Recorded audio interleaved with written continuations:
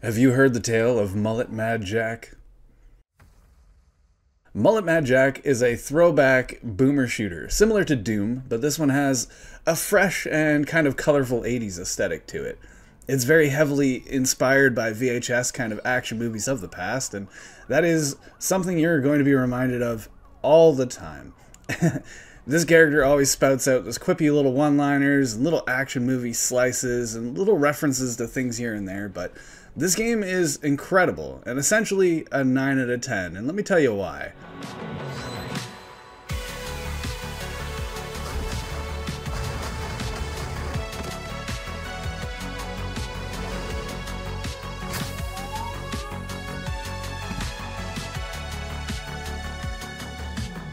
Like I said, I have to touch on that 80s aesthetic. Everything is really colorful and not serious, and I think that really lends to this game very well.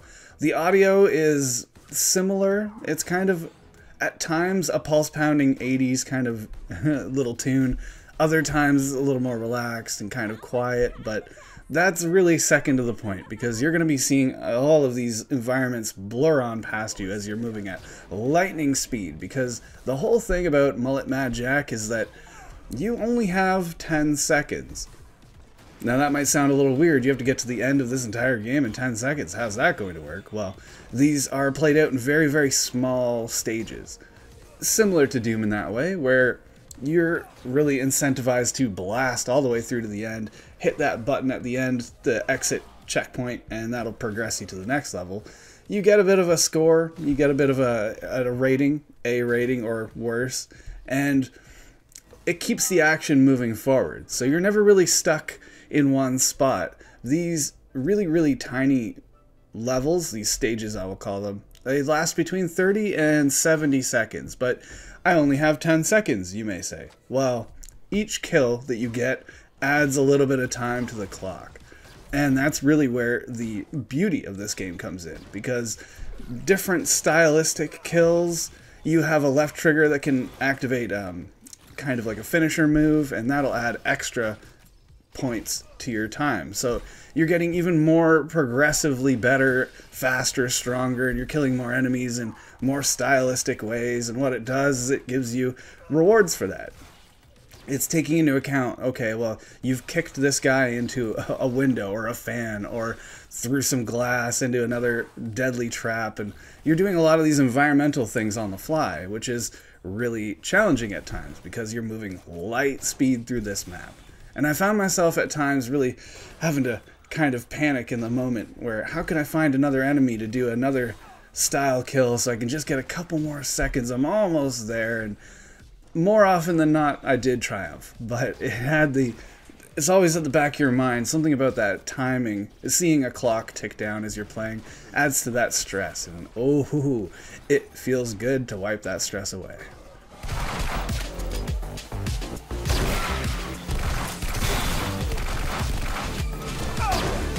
The environments aren't very interesting, and that's kind of the lower point of the game, is that you're rushing through these things so quickly. You're seeing a lot of hallways, a lot of rooms that don't make sense. Nothing really matters too much in that regard, but you are slamming through these levels, level after level after level, to try and get the princess, of course. But as you get to your supposed end goal, well, the princess is in another castle. I don't know if it says those words exactly, but it's full of references to video games just like that. Just like Mario, you have to get to the castle, defeat it, beat the boss, and then you realize, well, I have another castle to find. And that continues all the way up until 80, I believe.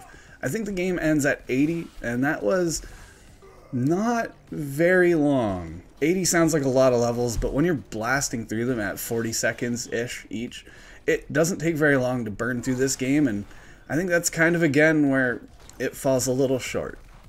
I don't know much you could do to change the outcoming of this game, or to really add more without it being a little bit dry, and I think that's kind of why the game comes to an end a little bit shorter than most, but I was really enjoying my time there, and by the end of the game, I just wanted more. Luckily, I could run through on Endless Mode, and Endless Mode offers me a lot of that same pulse-pounding gameplay, and it functions just like a roguelite that way. So, in fact, You might get more out of the Endless mode than you would in the general story, but regardless, this game really stands out because of its roguelite elements and its Doom-like aesthetic. It's kind of throwback to that really lightning fast-paced shooter, and that's exactly my favorite kind of shooter. That is why I give this a 9 out of 10. Mullet Mad Jack. Check it out.